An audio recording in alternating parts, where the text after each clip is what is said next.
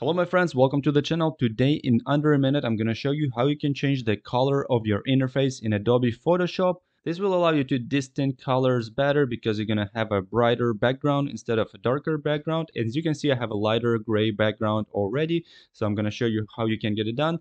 If you're new to the channel, please subscribe. If you find this video helpful, give it a like. Let's get started. Okay, so all we have to do is just gotta go to the edit menu here, then go to preferences, go to interface, and here you can find all the settings for the interface. And for the colors theme, you can choose between 4 different colors here that are already preset.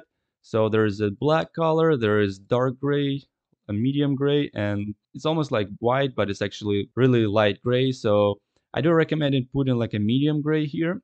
Also here in this portion of the window, you can choose the screen mode color, and I do recommend putting here all medium gray as well. As you can see, there's a few options as well, but you just gotta put medium gray. And yeah, these are the basic settings that you want to use, and then just gotta click OK. So yeah, this is it guys. I hope it was helpful for you. I do recommend subscribing to my channel, and if you find this video helpful, please give it a like. If you have any comments, questions, please let me know in the comment section below. I'll try to answer them as soon as possible. I hope you have a nice day, and I'll see you soon. Bye bye.